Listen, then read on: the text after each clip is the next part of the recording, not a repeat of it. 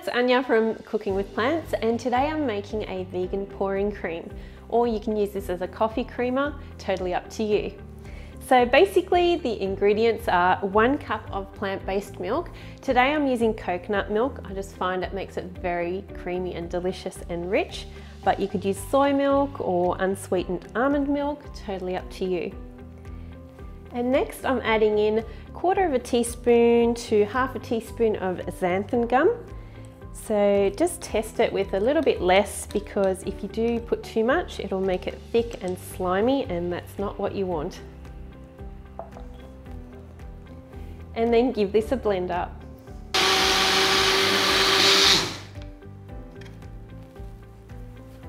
Just a couple of seconds of blending is more than enough.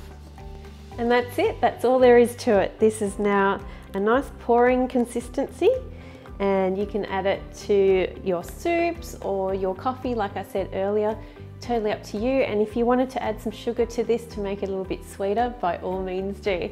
Give it a try, tell me what you think. Remember, you can print the recipe off my website at cookingwithplants.com, and I look forward to seeing you for the next recipe. Bye for now.